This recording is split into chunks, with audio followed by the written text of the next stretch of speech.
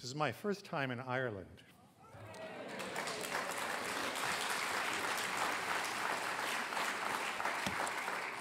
And I have to say that if I knew there were so many fans of the papal posse and the Catholic thing, I would have come much earlier than this trip. I want to thank Anthony and commend the Lumen Fidei Institute. I founded, as he said, the Faith and Reason Institute in 1998, shortly after John Paul II published the encyclical Fides et Ratio, Faith and Reason, because I thought that that should be the inspiration of something in Washington. And as I looked around Washington, I'd been working in think tanks since the early 1980s in Washington. I calculated that there was not an excess of either faith or reason in Washington, D.C., and that they were both growth industries and I would never go out of business. And that's proven to be the case, and I hope it's the case also for Lumen Fidei, which takes its name, of course, from the great encyclical of our Pope Emeritus, Benedict XVI. Well, I want to say that in a way I regret being here. I think all of us should regret that we have to be here, and we do have to be here because of many of the things that are transpiring in our beloved church. And just to pick one element that I saw in the Irish Times yesterday, so it can't be fake news, it must be true. I saw that an Irish archbishop, who I've known for years, we used to be on panels together in Rome, said the following. I'm going to read this because I don't want to be accused of misquoting. There are some who would like the world meeting, who would look at the world meeting as some sort of ideological rally, not this meeting, but the one across the street. There are some who would look at the world meeting as some sort of ideological rally. Oh, I'm sorry. To look at some sort of ideological rally, to celebrate a type of family that probably does not exist. Now, I have to say, after years of dealing with conflicts, controversies, oppositions in religious and public life, this has got to be one of the most puzzling statements I've ever seen in my life. Can an Irish archbishop actually think that a normal family, which is to say a husband and a wife, married in church, probably with children and other family, that is a type of family that probably doesn't exist? I have a feeling that's what he means. And I think you probably all know there are plenty of families like that in Ireland. So it's regrettable that we have to respond to people like this in our own church. I'm not going to mention the name of who it is. You can probably easy enough figure it out. But it's a strange time to be a Catholic. In all the ups and downs that there have been in the Catholic Church over 2,000 years, certain things have remained steady, and I would say even beyond question in the church, notably on basic human realities like marriage and family. So that we must now defend them even within our own church is regrettable, but it also tells us a great deal.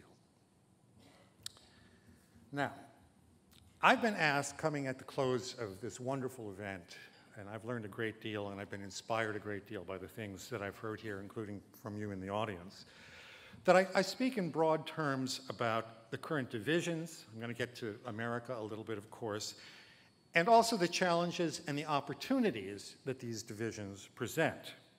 Now, I'm going to try not to repeat what you've already heard in these sessions. I tried to craft this in a way that, I'll put it this way. I'm going to take everything that's been set up till now for granted.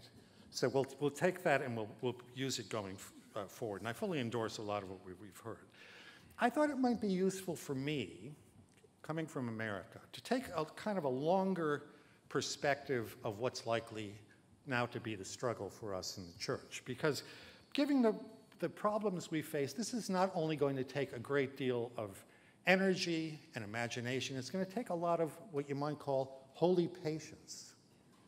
It's going to be a long struggle, and we shouldn't kid ourselves about this. What I'd like to say is This may seem a little artificial. There are two types of struggles now that we have to engage in. One is sort of direct confrontation, as we just saw with Professor Ureta. And I don't know about you, but I actually have spent some time in Latin America, and I was unaware of a fair bit of what he presented. So we ourselves have to communicate among ourselves, and we have victories like that, and we must be prepared for what I kind of call mechanical engagement of a problem. Now, those are the kinds of things that you can solve in the short run. You confront a problem like religious liberty, like abortion, and those problems are sometimes winnable. And I want to talk about later in my paper about some of the positive signs coming forward in the United States, especially on religious liberty questions, I think. But there's a whole other group of problems that we are going to have to attack, and they don't admit of immediate technical solutions. I was very taken the other day in that video that John Lacken, is it right? John Lacken put together with that young blonde woman who says, Ireland has come so far in the last 10 years, she doesn't listen so much anymore to the church. I remember seeing pictures of young Irish men and women after the abortion vote was taken and saying to myself, we have kids exactly like that in the United States, and they know not what they do. They don't listen to the church, but who do they listen to? They listen to some culture that has told them that sex between any two people, as long as it's consensual, is okay. They've listened to a culture that tells them that killing babies in the womb is liberation and freedom. And they celebrate this in public. They're not bad kids. They've been evangelized by a culture that we should be evangelizing.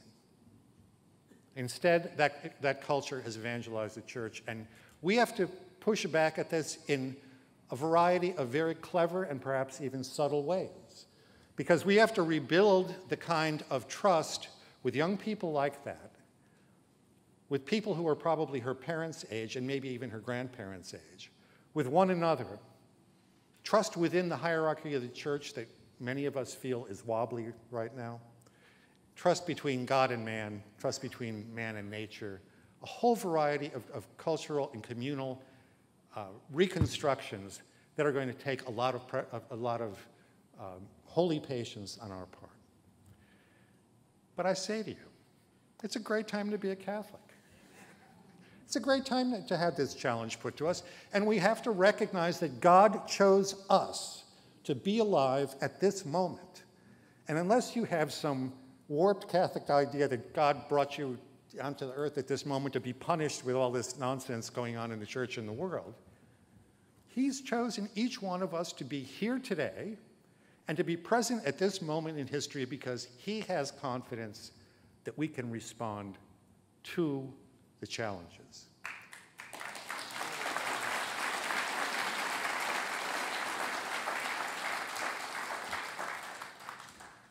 And let's pray that we're up to that challenge. So what I'd like to do, just in large terms, is I'm going to break this down into three large categories. First, I'd like to talk about what world are we existing in right now, because we need to know, we need to know very candidly and without flinching at the problems, what is the world that we exist in? Second, I'd like to talk about what is the church that we exist in right now.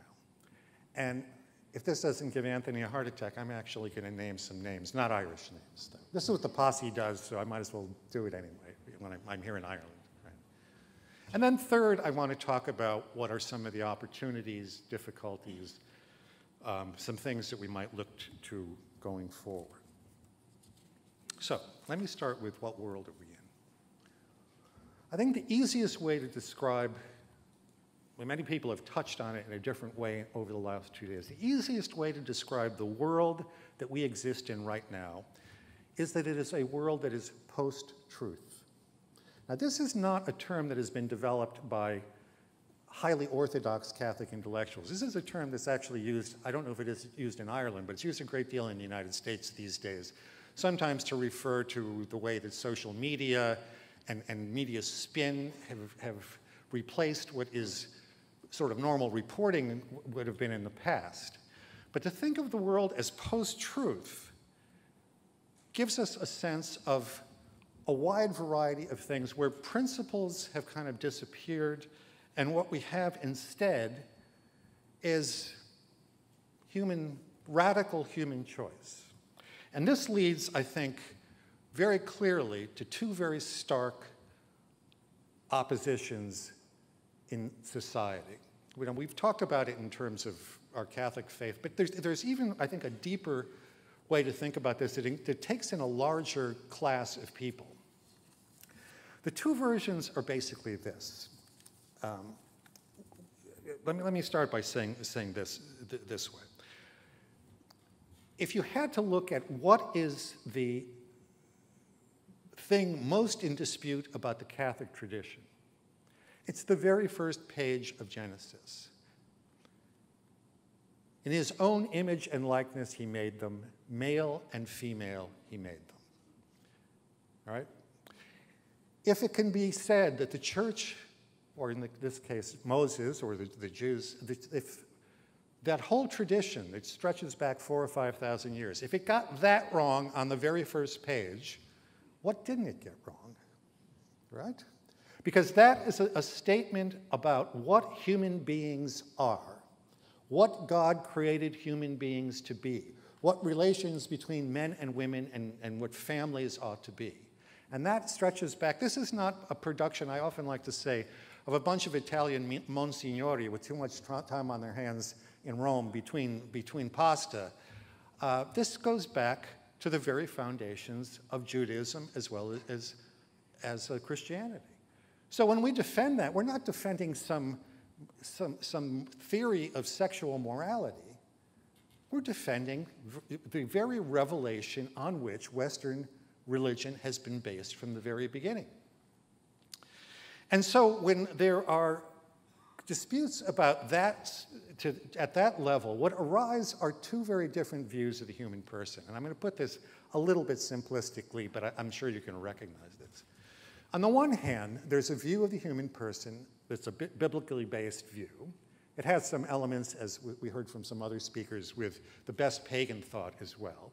There's a view of God the Creator, who created a world with a certain order, who placed human beings into that world with a certain understanding of what would be good for them, and in the case of Judaism and Christianity, revealed for our own sake what it is that we need to do in order to be happy in this world and to live in eternal beatitude in the next world.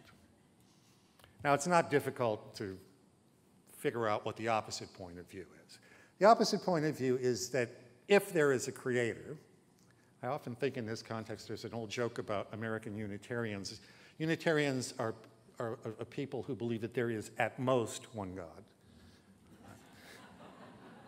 Think about that for a minute. The opposite view is there may be a creator, but he doesn't really interest himself in what we do all that much. Probably there isn't. There is no plan for the universe. The world is sort of random energy and matter. There is no plan for human life, certainly not for men and women. And so, we can make up what we want.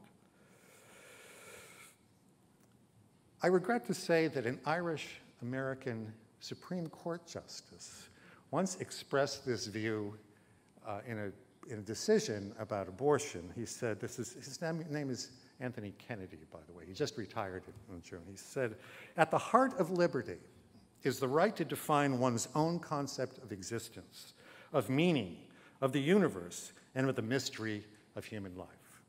In other words, you make it all up yourself, right? Now, in the confused way of public discourse and the swamp of digital media, these two views don't exactly oppose one another clearly. They're kind of all mixed up in public. But let's be clear about this, at least.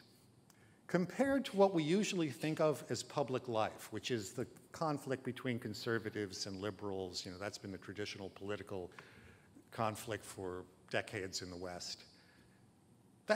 all that is kid stuff compared to this profound difference about human nature and human origins. Because this goes to the very root of everything. Liberals and conservatives can actually agree about a number of things. And the church used to be a steadying influence in our politics in the sense that it steadied society when the society needed steadying, and it was prophetic when the society needed prophecy. But right now, because the church itself has become unsteady and has begun to absorb this ambiguity or uncertainty about what is the nature of human persons, the church itself is part of this difficulty.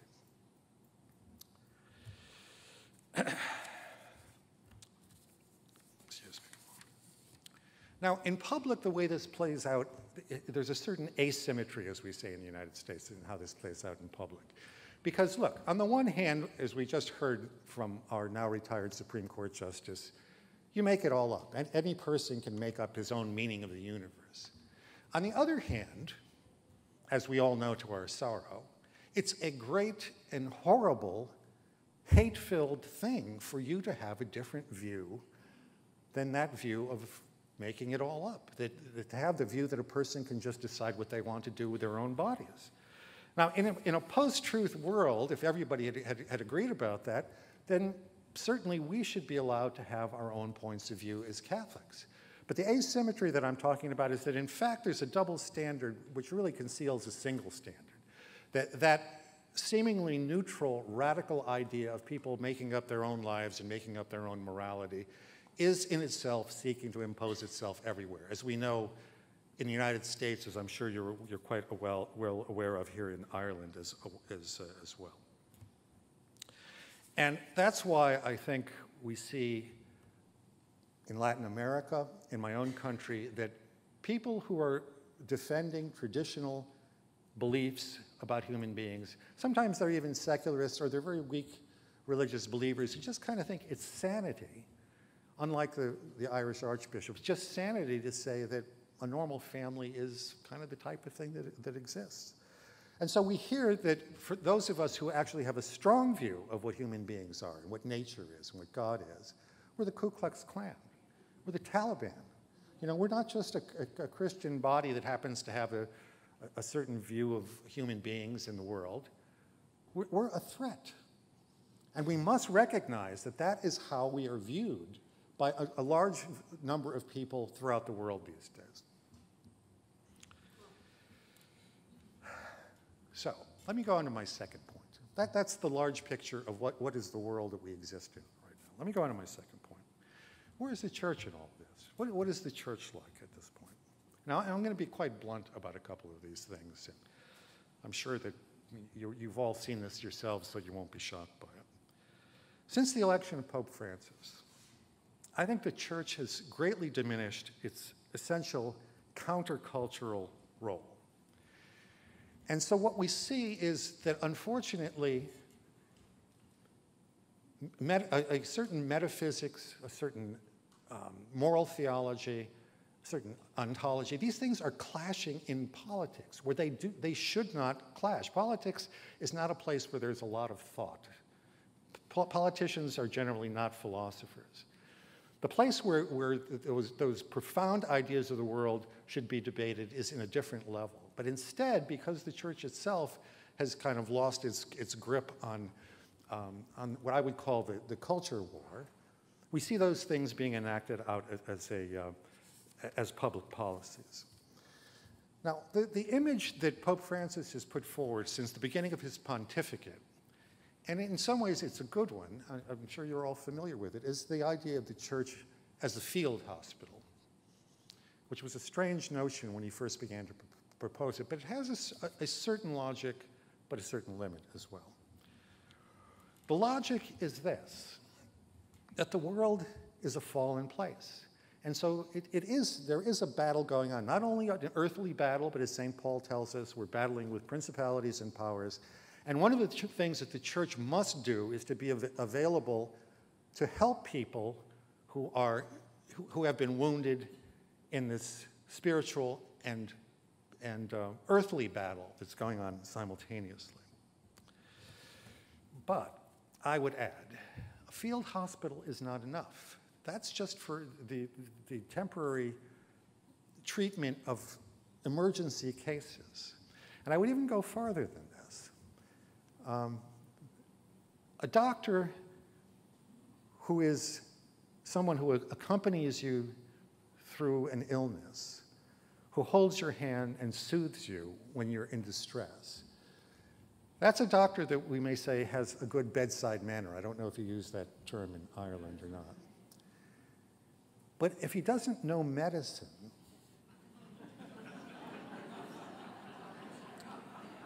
or he doesn't want to apply it, he can't really cure you. He can make you, maybe he can even make you feel good, but he can't cure you. Now, in this context, I'm going to mention another person by name. And these are some unfortunate remarks that another Irish-American kind of person, Cardinal Kevin Farrell, made a little while ago. He's a native-born Irish, but he lived in the United States for a long time. He's now obviously the head of the Dicastery for Laity, Family, and Life, and is the organizer of the other conference on families this week.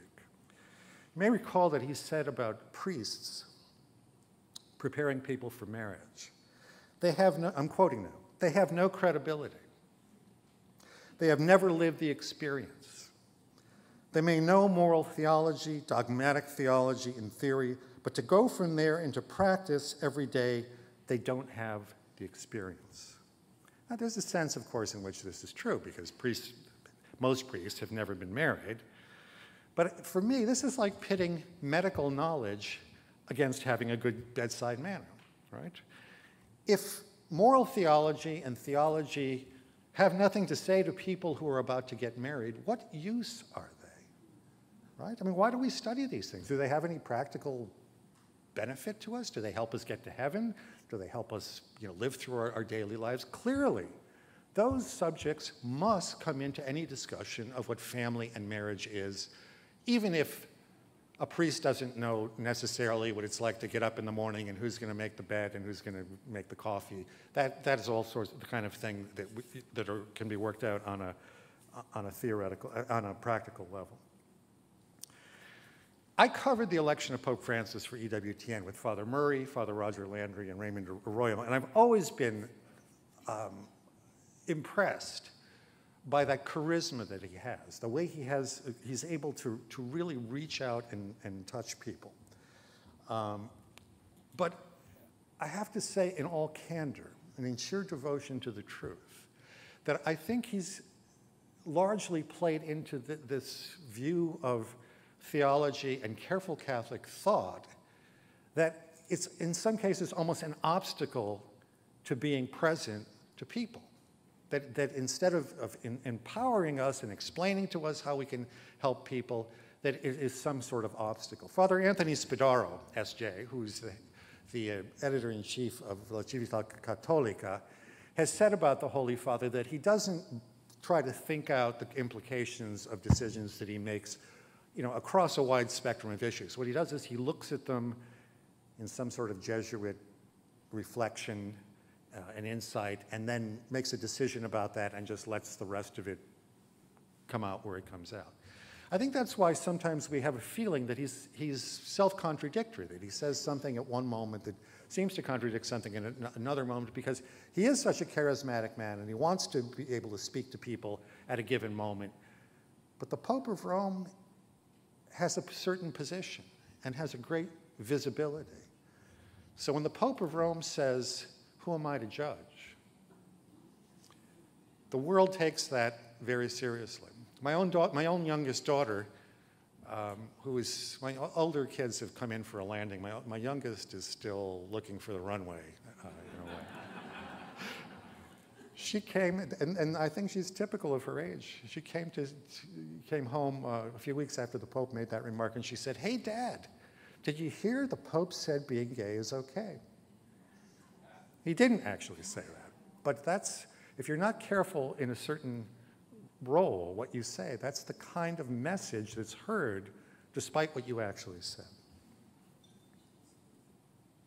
Now, I think that this this seems to, this idea of rigid ideas and rigid theologies must correspond to something in the Pope's life, something in his experience, because he speaks about this so often, and it's become almost a leitmotif of his papacy, that people who know Argentina better than I do may be able to trace this back to why that is a sort of dedicated position of his.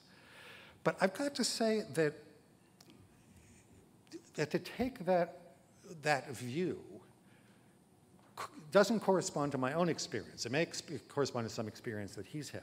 Let me just quote for you from this was what he said at the Chrism Mass on Holy Thursday this year. We must be careful not to fall into the temptation of making idols of certain abstract truths. They can be comfortable idols, always within easy reach.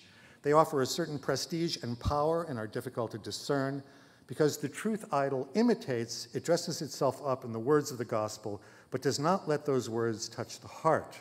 Much worse, it distances ordinary people from the healing closeness of the word and the sacraments of Jesus. Now, we all know that there's a certain type of person who fails at this, that understands theology abstractly and doesn't engage people.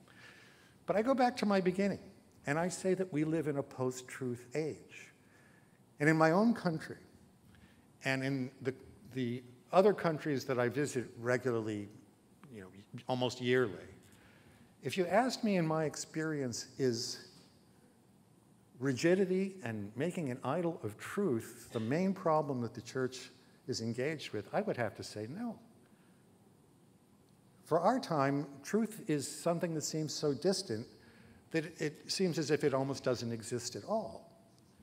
So I don't know exactly how to make these two things to come together, but it's quite clear to me that there's another problem that has to be dealt with within the church, and it's not by accident, by the way. It doesn't explain everything, but it's not by accident that the large bump in priestly abuse that we had in the United States, I don't know the Irish situation very well, but the large bump occurred in the 1960s and the 1970s when the church's own confidence in her truth began to wobble. I think that accounts for not all, but a good portion of the problem that we saw. So this brings me to my final large category. What does all this mean for us in the terms of the roles we must lead as Christians? Now, the first thing I would say is there are many mansions in this house, so not all of us need to do the papal posse, thank God. Not all of us need to be engaged in public debates about Catholicism. But in a post-truth age, the church, which is the longest-standing truth-seeking and truth-teaching institution in the world, let me say that again, truth-seeking and truth-teaching institution in the world, the church must play a very strong role in affirming that there are truths, that we can know them. God wants us to know these truths, and they matter for our earthly life, and they matter for eternal life. Now, I'm going to disagree a little bit with Professor Ureta about Rod Dreher's book, The Benedict Option, just a little bit, because I think there are limits for that book as well. Plato says in a number of places that there are times when the public order becomes so bad that a philosopher or someone seeking the truth has to withdraw.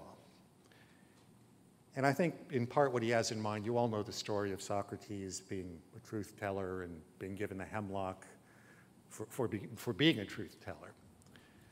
Aristotle says the same thing. Aristotle, who usually people think of as the responsible philosopher, the guy who engages public affairs, when Athens went bad, he said he had to return to Macedonia for a while, lest Athens sin twice against philosophy. He was worried about his own life. And there's nothing wrong with Rod Dreher's proposal that we may, at times as Catholics, need to adopt a kind of defensive posture. That's not the only posture we need to adopt, because it is not the nature of the Catholic Church to be a sect. It is the nature of the Catholic Church to be a church, which means a body that engages all of human life, seeks to inform the public order, and in fact to convert the entire world. But it is true, and I think Rod has something very important to say to us, because we must face directly the fact that if we judge solely by human terms right now, we Catholics are going to be entering a dark age. Not a dark age like the old one in which the Roman economy collapsed and in which public order disappeared. I think probably a dark age in which the gadgets will continue to work at least for a while.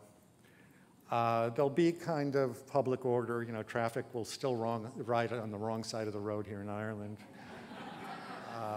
Maybe the lights will stay on for a while, you know. But we may face that. You know, we may face a period in which our public life has become so hostile to Christianity that we're in something like either the catacombs or a dark age. And don't dismiss this. This is entirely possible. You know, we would like to think that we can succeed, and we have, as we've seen in a number of the presentations, we would like to think that we can succeed against these discrete questions, and we may, but our culture is in deep trouble. And it didn't just turn into deep trouble at Vatican II, it's been in deep trouble now for several hundred years, and it's going to take that holy patience that I talked about earlier for us to reverse it. Now, the better part of Rod Dreher's book, and Rod's a good guy, is the analysis, which is the threat to the churches everywhere. Not only the Catholic Church, but evangelicals, all the people who believe in that traditional view of human existence. The weakness is, you know, what are the remedies? Because the modern nation state will not leave you alone. And it particularly will not leave you alone on questions like homosexuality. I was very struck by John Lacan's remark in one of the early sessions yesterday that in the year 2000, I hadn't thought about this, the year 2000, no nation had gay marriage, and here we are in 2018, and it's assumed that any nation that doesn't have gay marriage is backward and somehow evil, homophobic. It's an enormous cultural change, and it's something that we have to respond to. Now, there are, I think, in the public realm, some encouraging signs. And one of them that I think exists in both America and in Europe is what some people have begun to call populism. Now, this is a vague reaction, I think, on the part of many people who think that the international elites certainly no longer represent the people in most nations. It's true in the United States. It was true before the election of Donald Trump, but I think it's even more evident now. We heard from our speaker from Hungary. I've been in Hungary recently, and I find it very impressive. I run a program in the Slovak Republic every year, and those Visegrad countries, Poland, Hungary, Czech Republic even, Slovakia, even Austria a little bit now. We've got a coalition government in Italy that is a kind of a populist government. Brexit in England is, in a way, I think, part of the same resistance to the international elite. Something's stirring here. Something is stirring at a public level, not necessarily a Catholic level, but a public level. The British philosopher Roger Scruton says that the elites dismiss as populism whenever the people vote or do something that the elites don't like. I think it's a brilliant way to formulate it, right? Because they seem to think that we all ought to just either be quiet and go along or be convinced by what they're putting forward on an international level. And it isn't working because there truly is a serious resistance in many countries. And all of you here, I think, are part of that as well. To just point to one very hopeful sign in my own country, the Irish-American Anthony Kennedy has retired, as I mentioned earlier, who came up with that mystery passage of our defining our own meaning of the universe. And President Trump has nominated another Irish-American Catholic, I don't know how Catholic Kennedy was, but he did call himself a Catholic. President Trump has nominated another Irish-American Catholic named Brett Kavanaugh to replace Kennedy. Now, Kavanaugh is probably not the kind of ideological judge that some people would like, but he's the kind of judge that I like. He believes in the rule of law. He actually believes that the American Constitution is what ought to govern the people. And while I very much would like to see a Christian, and even Catholic ethos injected into many areas in America, I'm worried about the government taking this on, at least in my country. Because I think of that old line in A Man for All Seasons, where son Roper tells Thomas More that he'd like to cut down the laws of England because they're standing in his way. And More says, and son Roper, when all the trees are down, would you be able to stand in the winds that would then blow? Civilization requires us to have institutions that are going to proceed by an orderly method. And that means within the church as well as in the secular world as a whole. So I think that this is a great, strange sign that a populist who has no experience in politics has now appointed a second Supreme Court judge, which means we have a majority of 5 in America, and maybe there will even be a 6th. So God uses strange instruments even in the United States. So what about the church? Let's talk about the church for a while. At least for an American, it's hard for us now to talk about church renewal, given that the background of everything at the present moment has to do with the abuse crisis. If it were up to me, I really wish we could, as we were mostly able to before the McCarrick revelations, talk more vigorously about a better balance between the dogmatic and the pastoral in the church. This is the main controversy that Pope Francis has brought to the surface, right? I mean, he and many of his supporters keep saying that there is no dogmatic change. An awful lot of people who I respect as theologians, philosophers, church historians beg to differ. And an awful lot of people in the world, and you may notice that a lot of secularists like what they see here, which may tell us something that we Catholics from inside the church may not necessarily see ourselves. But I wish we could be focusing at this moment on that better balance between the truth element in the church and the pastoral element. Instead, I think what we're going to be obsessed with, at least in the United States for some time, is the abuse crisis. But it's not the abuse crisis that you keep hearing about. It's not, yet again, priests who abused children, prepubescent boys, other priests, etc. That was the problem in the early 2000s, which the church in the United States has largely resolved. It hasn't resolved all the legal cases and whatnot, but we often say in the United States that one of the safest places for a child or a young adult to be these days is in the Catholic Church, because we have reporting procedures that are very effective. You can't root out human sin. There are going to be sinful priests, sinful bishops, but we do pretty well with that. I said a couple of weeks ago in a column at the Catholic thing that the bishops in the United States had not recognized that we had passed what I call an inflection point, meaning that there was no going back. That because of the revelations about ex-Cardinal McCarrick, another Irish-American, unfortunately, that it was going to be impossible for our bishops to ignore misdeeds by other bishops. Now, I want to tell you an interesting thing. In the 1980s, I was starting out in my career, and I was the editor-in-chief of a magazine in Princeton, New Jersey, and I already knew about McCarrick. That's almost 40 years ago. And I was a young pup. I was a nobody running a little magazine in Princeton. And priests in New Jersey who I would talk with, who were friends off the record, would tell me about the beach house. I'm sure you've heard about the beach house that McCarrick used to take people to. So this is, whatever people tell you they didn't hear about this, they didn't know anything about it, it's nonsense. Everybody knew about it. I'm sorry? Well, here, this is the question I would like to now put in front of you. This gentleman just commented, why was nothing done?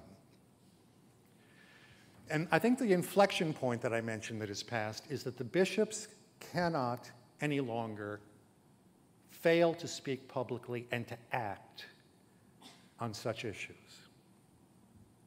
Now, what I mean by that is this. Leadership will have to come from Rome at some point. But my wife and I, my wife is here, and we talk about this all the time at home. And we both realized a few weeks ago, a few bishops started to step forward. And they would say, this is it. We can no longer enjoy the trust of our people unless we bishops hold one another accountable. I remember one morning we said to each other, there were 3 or 4 bishops that come forward and said that. This is what every bishop who does not want to remain under suspicion is now going to have to do. Because the presumption at this point, sadly, the presumption is that if you do not come out and make a very forceful public statement about not just the penitence and shame, and that's all true. If you do not come out and say, we're going to do something to hold ourselves accountable, then I don't think you as a bishop are going to retain much trust of your flock. Back when I wrote about this, our bishops were talking about, yes, we'll deal with this at our annual November meeting in Baltimore. I said, November meeting? It's early August. Yes, people are on vacation, but people notice that the bishops of the United States are going to wait 3 or 4 months after there's just been a revelation about a horrifying series of immorality and outright crimes committed by a prince of the church who was very highly respected in Rome, was given all sorts of missions to carry out for the Vatican, and everyone knew. Everyone knew. So I think that what's going to happen at this point is painful, but it's good. It's going to be a cleansing fire. There are already rumors, I don't know if these are true or not, but I'm hearing that the Holy Father has asked Archbishop Scicluna from Malta, who investigated the situation in Chile, has asked him also to come to the United States. It's going to be a much bigger job in America. Chile is a wonderful country. I visited there, but it's tiny compared to the United States. We have dioceses that have larger populations, archdioceses that have larger populations than Chile. And there are many cases going back many years that are going to have to be investigated. If true, that's quite important. And I'll predict, you can write me and tell me I was wrong, but I'll predict that you will see other major cases, not in coming years, but in coming weeks and months in the United States and perhaps elsewhere. Because let's not forget that this same failure by hierarchy has also taken place in Chile, in Honduras, and that it has roots that go all the way into the Vatican.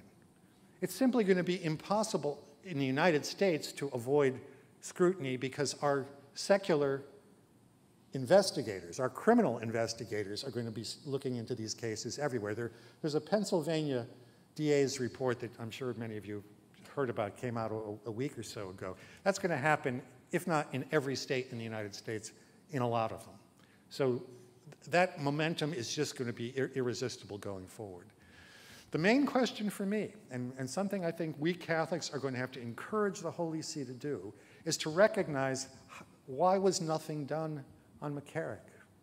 Did the Diocese of Metuchen, which is a small diocese in New Jersey, and the Diocese of Newark, which is close to New York City, both paid out settlements about Cardinal McCarrick and knew what he had done.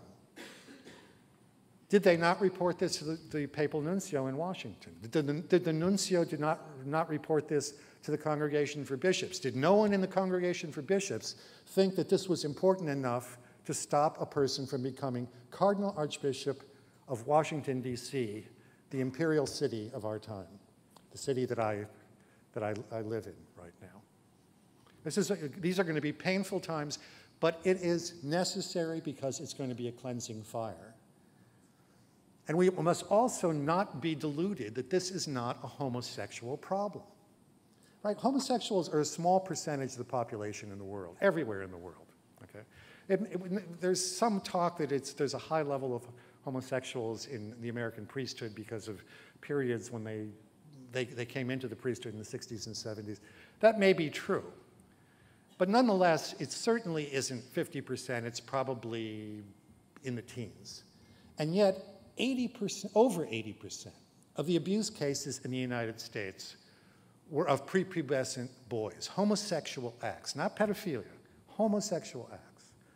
So whatever Father Martin says about differently ordered, which I think is part of that second view of the human person, that God doesn't have a sexual order, but it's differently ordered. And maybe transgenders have a different order, and who knows,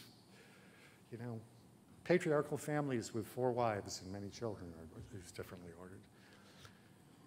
But this is going to be something that will be good for the church, not in the short run, but it'll be good in the long run. But we Catholics, because the reach of the American criminal investigation will not go into Rome, we must make sure that everyone in Rome who might have been involved knows that the rest of the world is looking. We're looking to see that there is a responsibility in a concrete sense in our church at the very highest levels. In other words, that we don't just talk about, yes, we're all going to manifest solidarity. We're going to talk about structures that are going to hold bishops, archbishops, and even cardinals responsible. I don't know what form that's going to take. This could be a long-term project, but it has to be done if we're not going to miss the opportunity of cleansing the church that exists right at this